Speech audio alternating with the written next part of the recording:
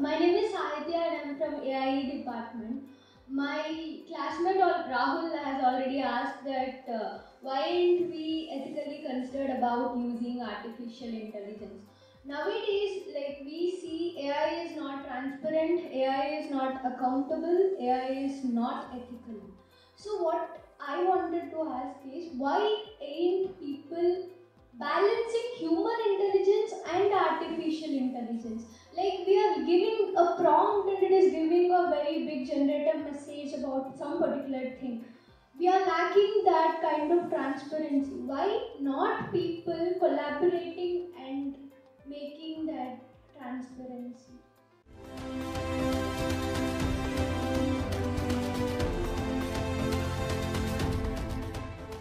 Please be seated.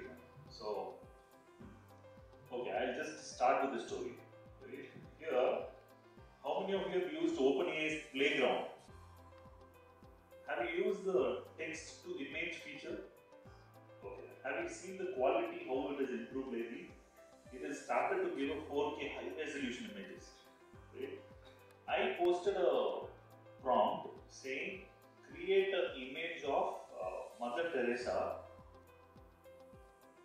clearing the poverty, destroying the poverty. What I had in my head was a different image. Mother Teresa destroying poverty.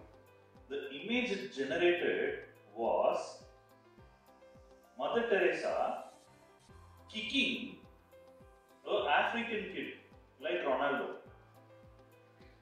I'm not exaggerating. This happened, and you can just do a Google search also. You get some such images. Okay. This is one example. Example number 2. Maybe I can address your question also. You asked a question about how we use the AI with data. Right? So think of this. You try to log into your Windows endpoint. Right? Your username is Sanjay and password you don't know. You type in APC. Right? It is a wrong login attempt. It's a logon failure. Right? Okay. Now you try it again with the wrong password. Third time you do try it with the right password. Okay, this is the scenario. You log in on the third attempt, and the attempts are hardly 2-3 seconds different, right? Okay, having said this particular scenario, do you consider this as an attack? Do you understand my question? You are entering wrong password for 2 times.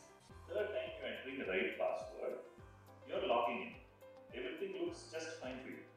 My question is, what is your take on this? What do you think about this scenario? Normal, right? Okay. Now, same thing, you are having 1000 wrong attempts, right? 1001th attempt is the right password and you log in. Now, the same question. What do you think?